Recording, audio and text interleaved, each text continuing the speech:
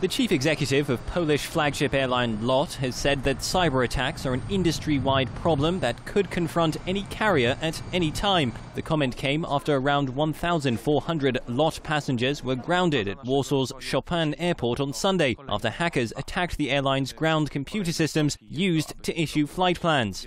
Of course, this is an industry problem. This is a LOT problem, but an industry problem on a much wider scale. And for sure, we have to give it more attention, if it can be given more attention, because the attention is very high. And this is why I think we managed pretty quickly within a few hours to re-establish the functioning.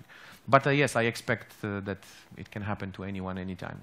LOT CEO Mikoj says that the cyber attack was directed against the software that handles the flight plans, and therefore some planes had to be cancelled, but that operations were now back to normal. Yesterday attack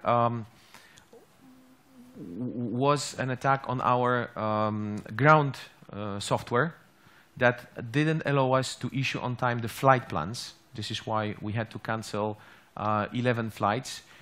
It was handled very quickly, so of course I can only apologize to passengers about the disturbance, but only 11 flights were out of 200 were affected. According to BBC reports, flights to Düsseldorf, Hamburg and Copenhagen and Polish cities were affected by the hack, although LOT stressed that the glitch did not affect the airport or airplanes that were already in the air.